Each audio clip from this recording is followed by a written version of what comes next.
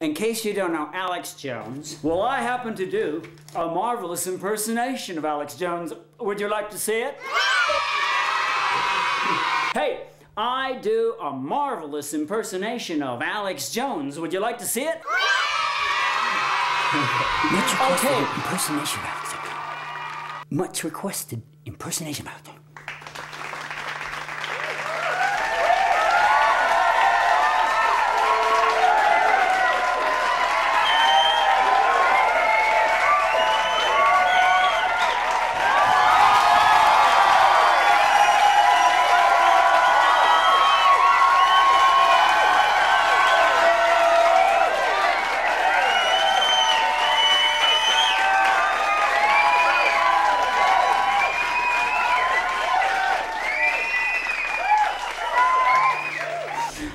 The government did it! The government did it! The government did it! The government did it!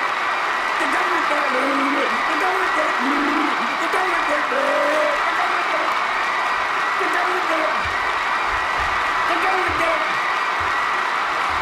Stop laughing!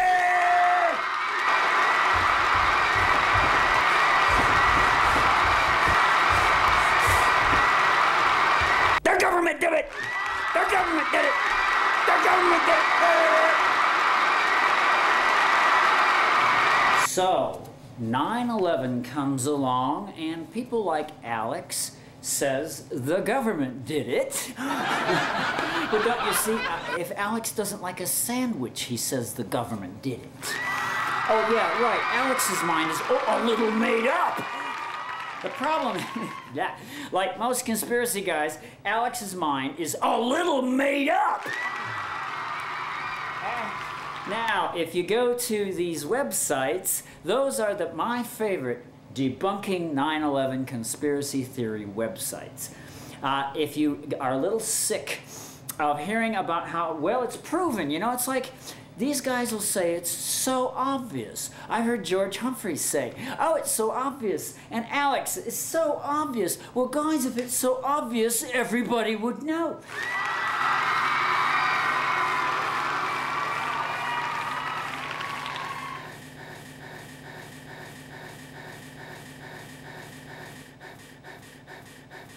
If it were really obvious, guys, we wouldn't be laughing at you.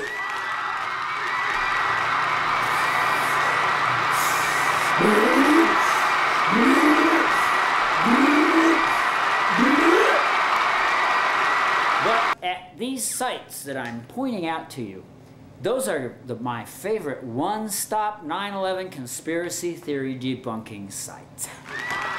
At any one of these sites, you can find all of that 9/11 lore debunked, pretty much. And what is the conspiracy people's reaction to this debunking? What do you suppose? Oh, they just ignore it. I see no sign of Alex or George or any of these guys paying attention to the fact that every smoking gun has been debunked. Go to those sites. If you don't believe me, go to those sites. And you'll see these people have actually checked the facts behind the 9/11 conspiracy things, and it adds up to nothing. No, it adds up to there was no molten steel.